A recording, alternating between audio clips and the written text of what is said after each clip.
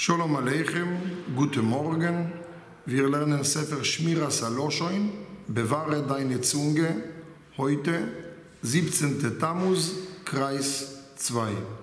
Wie kann man sich überwinden und disziplinieren auf diesen bösen Trieb zum Streiten? Menschen haben so einen Trieb, eine Lust, irgendwie ins Streit zu kommen.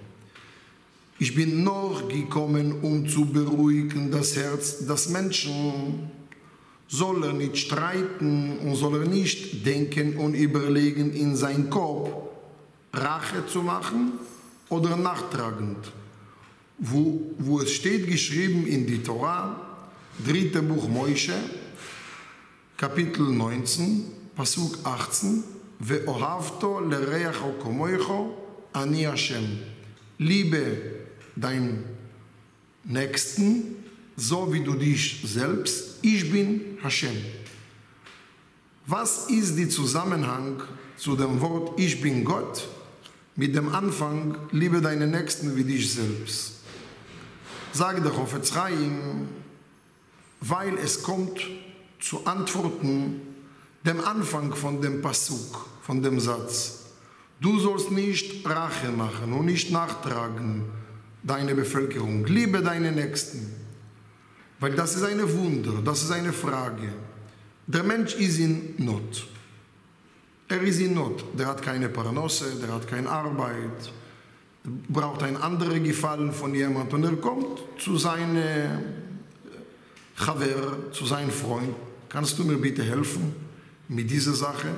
Und der andere kann ihm helfen. Er hat die Möglichkeiten zu helfen, aber er will nicht. Nicht nur, dass er will nicht, der hat ihn noch gekränkt, gechappet, beleidigt. Wie kann ein Mensch leben ohne Nachtragen, ohne verriebert im Herzen? Taromot. Taromot bedeutet Bitterkeit von Rache. Und soll er ihn noch lieben? Man kann das erklären durch eine Fabel. Reuven hat Hass auf eine Person, der heißt Shimon. Und die haben gestritten. Kommt ein dritter Jehuda und er ist in Augen von allen als guter Mensch, als wahre Person. Und er sagt, dieser Mann Shimon, die du hast, und du hast mir gesagt, dass er ist ein schlechter Mensch, ein niedriger Mensch, ein böser Mensch. Ich habe gesehen, dass er war bei einem großen Tzadik, ein großer Genie, ein Weiser. Und dieser Shimon hat bekommen von dem Rebbe große Liebe, große Ehre auf der Bühne und so. Ich glaube, du hast Fehler gemacht, dass du redest über ihn so schlecht.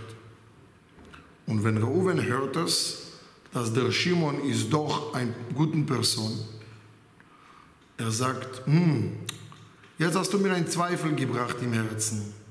Vielleicht die Wahrheit ist doch mit Shimon.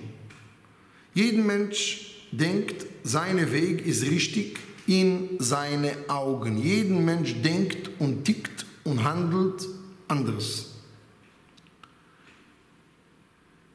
Und dann, vielleicht habe ich doch recht. Vielleicht dieser Shimon ist eine Schlange, ein Fuchs, ein Betrüger und mit seinen ölschöne Wörter hat er dieser Rabbi gedreht im Kopf. Und darum er denkt, er ist ein wichtiger Mensch. Aber trotzdem, ich werde über ihn nicht reden, weil vielleicht hat er doch ein paar schöne Seiten. Der Fortsetzung kommt Bezrat Hashem morgen von dieser Maschal, von dieser Fabel. Shkoyach.